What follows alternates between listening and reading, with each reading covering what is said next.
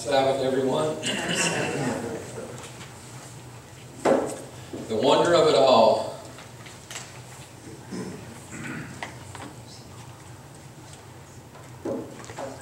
You know, when we look at the creation of God, we see God and His mighty power. Let's be in a spirit of prayer. Father, we want to thank you again for allowing us to come into your house of worship. We thank you that you love us so much, that you care for us, that you sent Jesus. You sent Him to pay for our sins, to die on the cross. Father, we would ask that you would forgive us of our sins. And Father, we thank you for what Jesus is doing now. He's in the heavenly sanctuary, in the most holy place.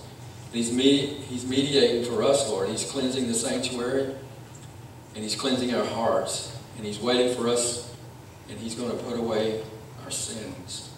Father, we thank you and we praise you because you are worthy of our thanks and our praise.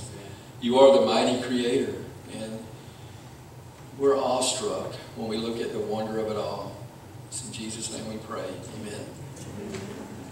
You know, I've talked about this before, and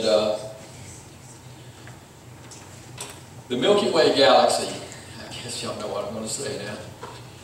If you look at the Milky Way galaxy, and you look what science says, this is science, what do we call it? Secular science says that the Milky Way is traveling at 1.3 million miles per hour through the universe. That staggers the mind.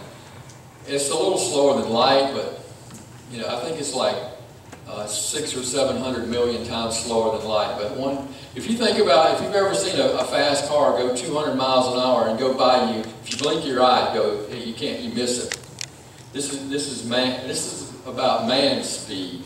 You know, the land records, the speed records. I'm not talking about the jets or anything, but the land speed, the cars. It's unbelievable. And when we look how fast our sun is traveling through the universe of the Milky Way, which is a galaxy, it's one in, I believe scientists say we have, I can't remember how many trillions of galaxies there are, and there's like 2 billion planets in each galaxy. Well, we're in a small galaxy. Well, we're in a medium-sized galaxy, and it's called the Milky Way. And the sun is traveling through the Milky Way at almost 500,000 miles per hour. Okay.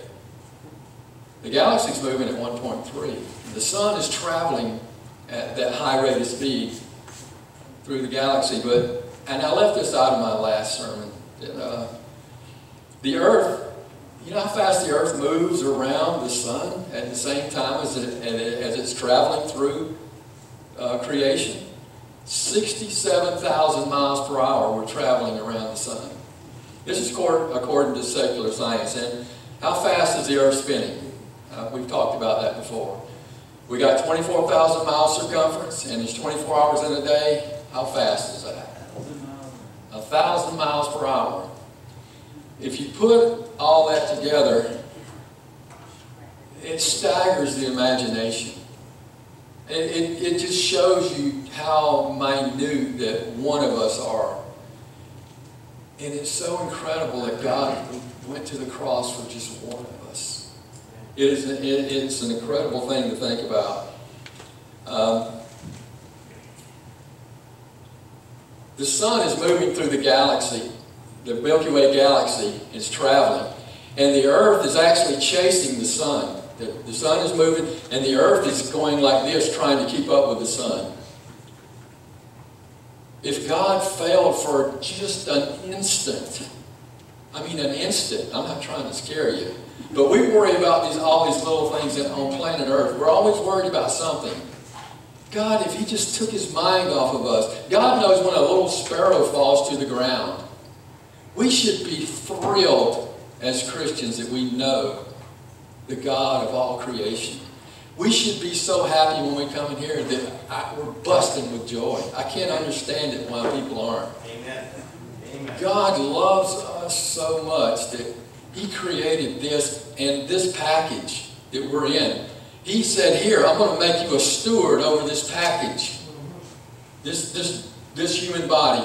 We look at, I mean, when you look at the universe, you see this vast creation that just blows us away. But when you go down to the minute little things, God even cares about the little birds. He says, I know when a sparrow falls to the ground. We have, when you look at the human body, you look at just the hand. God has made these glorious bodies. And the technology and the engineering that went into one of us, one of the least of us, would be billions of dollars to recreate. It can't be done. They've tried it. We have robots, of course. Robots are expensive. I don't know if you've ever priced one, but I'm sure they're very expensive. But God has created this. And if we want to be sentimental about things in our life, if you want to get sentimental about something, I know people give you stuff and you say, oh, I just love that. I cherish that. I put it away in this little special spot and I keep it. It's special. But when you look at the human body, we should cherish what this God created. And He gave it to us. And He said, here, I'm going to let you be a steward over this for a period of time. And we should just marvel at what God has done for us. We should love Him for what He's done. And what did He do? The price He paid, God came down from heaven and paid the price on the cross for each one of us. We should, when you start thinking about God, it just staggers the mind. It would cost a fortune to make one of us. And like I said, let's be sentimental about things that matter. I mean, God has paved the roads to heaven with what? Gold. That's what He paves His roads with. What has He got for us? It says, eye has not seen, ear has not heard the things that God has for us in His heaven for us. I mean, the body itself is like, wow, God designed this, and He designed me. I should be more, this is my personal opinion, that I should just be overwhelmed by this creation that I walk around in. And like I said, I am a steward of this creation. I got a message today that I don't know how to say it. I don't want to give this message, but I've been pricked in my heart to give the message. I am God's property. Excuse me. And you are God's property. Whether you believe it or not, it's irrelevant whether you believe you're God's property or not. You're God's property. And God has asked us to love each other. My mic is going in and out. Is there something wrong with me? Well, I shouldn't ask that question. I see some of you smirking. Anyway. Maybe I need a handheld.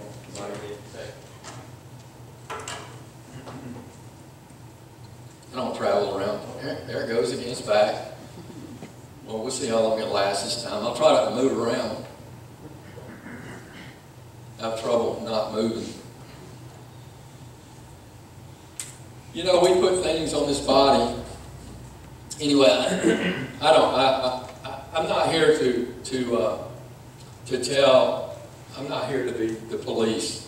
I'm not here to be the fashion police.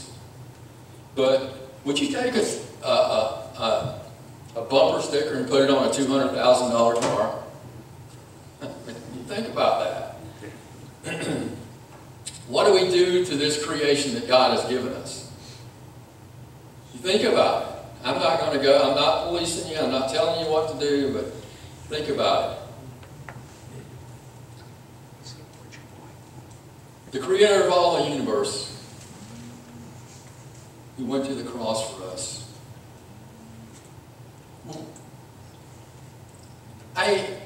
This week, it brought tears to my eyes. I saw a man on the ground in another country starving to death.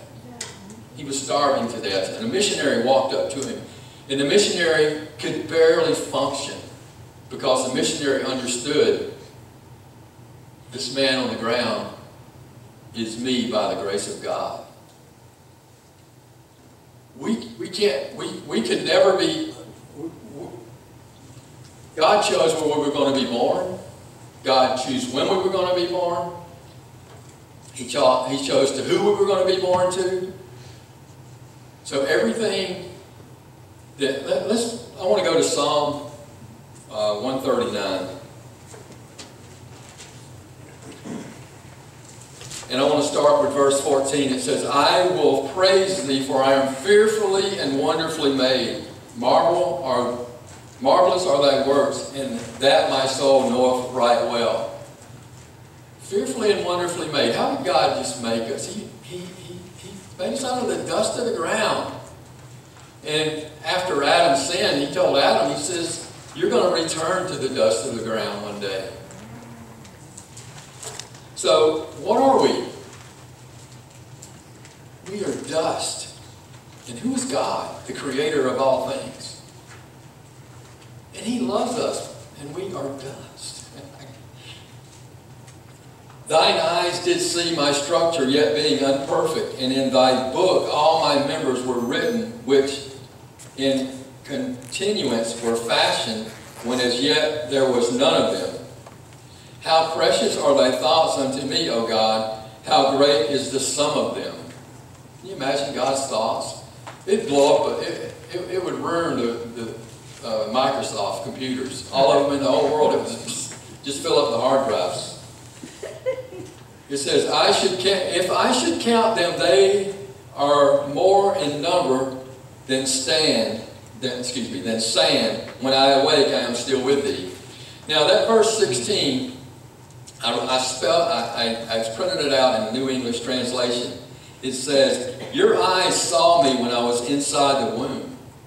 That's the New English Translation. Eyesight. It says, thine eye, in the King James Version, it says, thine eyes did see my substance, yet being unperfect, and in thy book all my members were written. Okay, it says in the next part of that verse, it says, in the New English Translation, it says, all the days ordained for me were recorded in your scroll before one of them came into existence. That staggers the mind. Remember, the sun's going through, 490,000 miles an hour, almost 500 miles, and the sun's like, ooh, and the earth's following the sun. God's keeping up. He's keeping up with everything. What if we got close to another galaxy? Could we get through that galaxy without, Star Trek stuff, where you start slamming into other planets? Anyway, that's not what I want you to focus on. I want you to focus that God cares so much for each one of you. If you looked inside the human body and you could see the biomachinery that put the cells together, that put the proteins together, that form the cells, that form like a fingernail, a finger, your hair, it would stagger your mind. Just one of us. And how many of us are on the planet? Almost 7 billion. How does God keep up with that? And all the other planets. It's like, it staggers the imagination. The finite trying to figure out the infinite staggers the mind. You can be put in the nut house trying to figure it out. They don't have nut houses anymore, but they used to.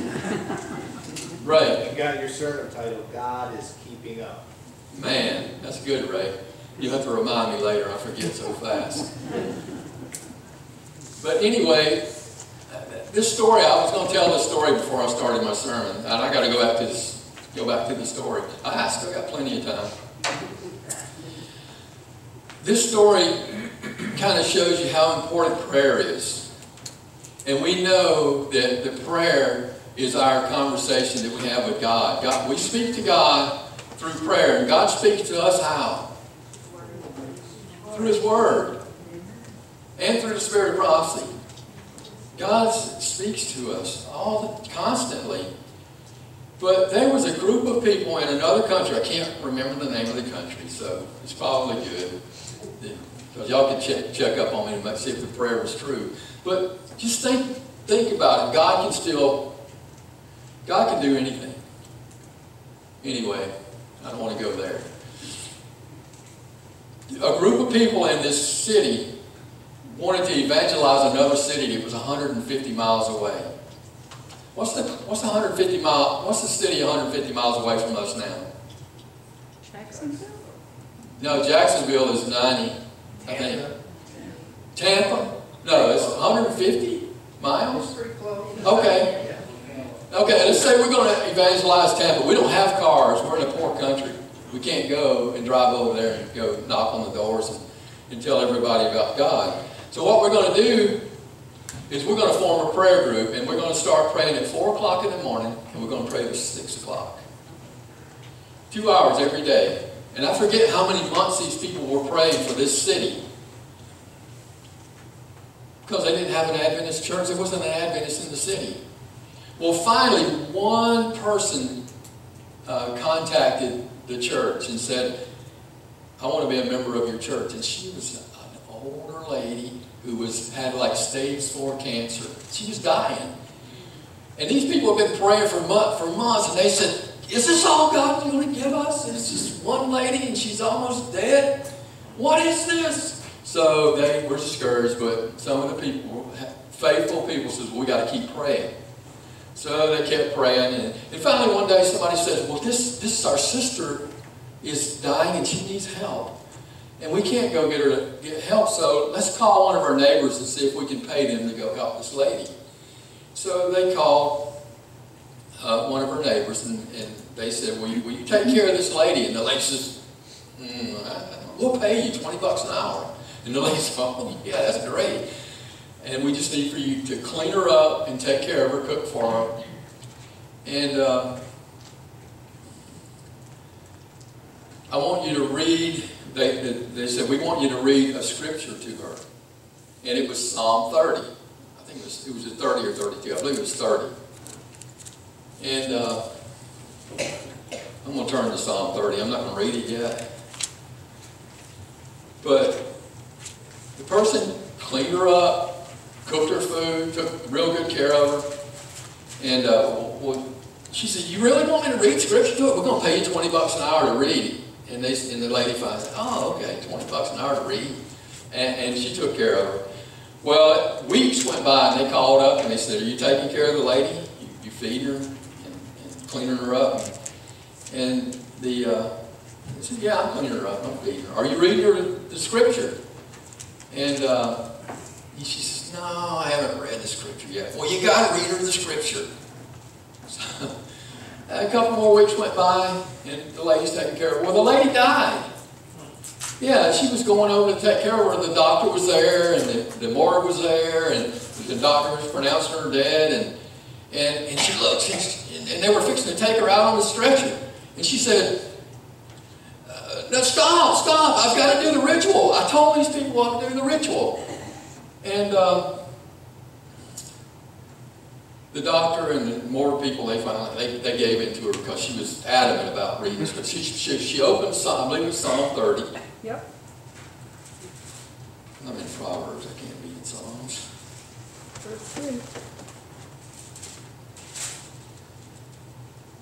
It says, I will extol you, O Lord, for you have lifted me up, and I have not let my foes rejoice over me. And she's reading over the dead body. O Lord God, I cried out to you, and you healed me. O Lord, you brought my soul up from the grave. And the lady sat up. She sat up, and the guy, he's reading the Bible, and he goes, and he's just freaking out. And he looks at the scriptures, and he says, there's power. He says, there's power here. And the doctors, they can't believe it. The morgue people, they're ready to take her out, and here she goes, she sits up. This lady, she was so excited, she started going door to door saying, there's power in this book. And she would read that psalm. And she went to the whole city and evangelized the whole city. And churches got raised from people that were praying 150 miles away. We can do the same thing in New Smyrna Beach. We have got to pray. Sure, we can do mailers and they help, but when you got God, when you have God as your, when God is in your presence, if God is in this building, people are going to know. Amen. People are going to feel it. If each one of us prays for God's presence, we need to pray for God's presence. Not just pray for God's, we have God's doctrines. I mean, we're filled up with God's doctrines. We got doctrines everywhere. But we know the doctrines, but do we know the God of the doctrines? That is where it's at, the God of the doctrines. We want God's presence. If God's presence is with you, I mean, it's like, what was the name of that guy that went out over and he fought and he never carried a gun? Desmond Doss. The man had the presence of God. Amen. He said he could hear the bullets going by his head. Can you imagine? He was in enemy territory carrying bodies out. The presence of God. That's what it's all about. Why are we here? I mean, I love y'all and I like hanging out with you, but the presence of God is why we're here.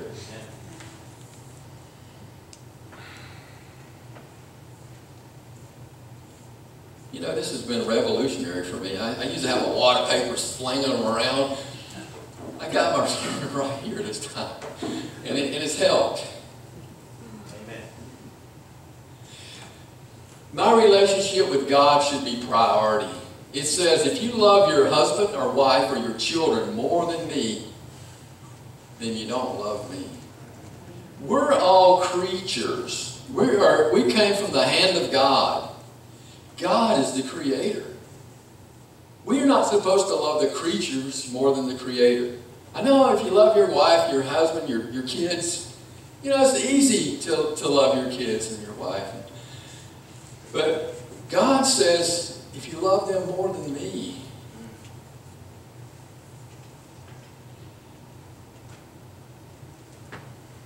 why did God destroy the earth the first time? Sin was in the hearts of the men continually. Yes. It says that he repented of creating man. It's going to happen again one day. It's the little things that have creeped into the church. And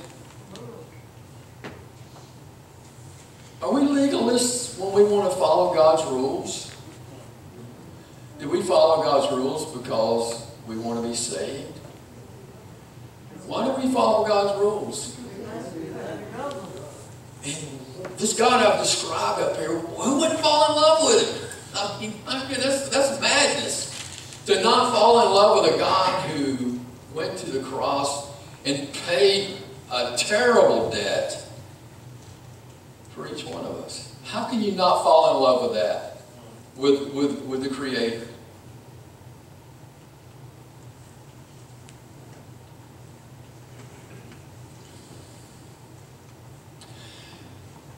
Satan is crafty. He took the human race, Adam and Eve, took them down. He took them down. I don't mean to say it like, I don't mean to be irreverent, but Satan wooed Adam and Eve away from God. Did he not? Amen. He wooed them. It's an affair. He took them one step at a time. Of course, Adam, he took one step, but Eve, he took her one step at a time. Every time he gains a little bit of power, every time he gains a step on you, he rejoices. All these little steps will add up. I love you, brothers and sisters. I have the same problem that you got. Sometimes I want to go my own way. But we're too close to the end of time. Some of you are closer than I am.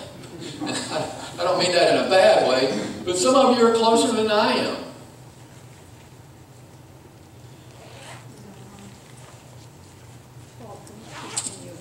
In that verse where father and mother, if you love your father and mother more than me, you're not worthy of me, is Matthew 10, verse 37 and 38. How seriously do we take the Word of God? How seriously do we take God? I mean, it's like, okay, I'll get to that. He understands. If I eat that apple, it's okay, it's just an apple. If I miss a prayer meeting, who cares?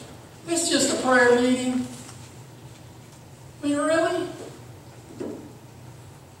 Is it just a prayer meeting? That's okay. Eat that apple. I'm not trying to be a wise guy. It's important to our Creator to learn about Him. He has furnished this. This is a blood-bought book. But and He's also made it really simplified for the Adventist church.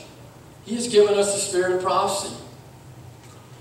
When I read that Jesus told Mrs. White, Miss White, these are not your words that I'm giving you. These are my words. They belong to me. And He says, I want you to put them in books.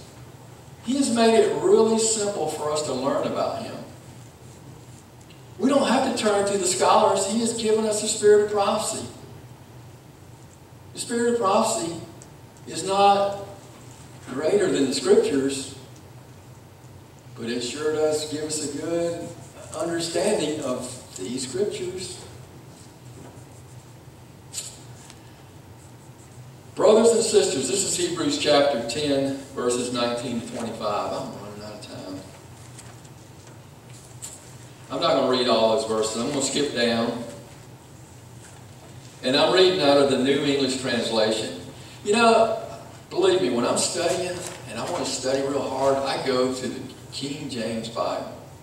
And I look at it, and I study it in depth. I have a concordance. I look at the words. But when I'm reading, my readability, I'm not that great of a reader. When I'm trying to read the King James Bible up here, I just flip and flutter and just get out of control. But when I'm reading the New English Translation, the readability is there. And that's why I read it. Do I think it's the most accurate translation? No. But I know that all translations have a little problem. Some of them more than others. But you can still learn who God is through whatever you read. Amen. And there, in Scriptures, the different books of all the other names and titles, they can be a stepping stone to God. Whatever version you like right now. Hebrews chapter 10, verse 24.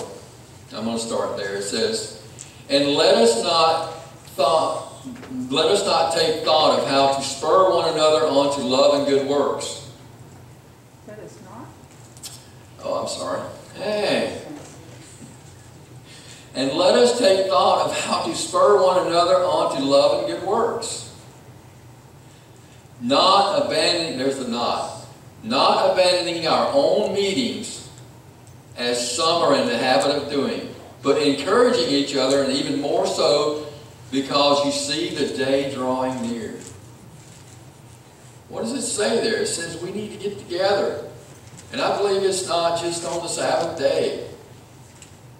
Is that what they did when Jesus was here?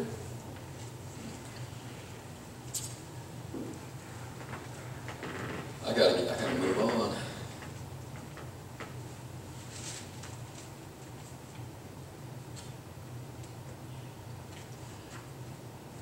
There's no other being like our God. No other being. He says there's no God beside me. Maybe some of y'all know the verse in Scripture, but He says there's no God beside me. He is the creator of all things. You are here meeting with the creator of all things. We're meeting with the creator. Who created you? Who can create and sustain life?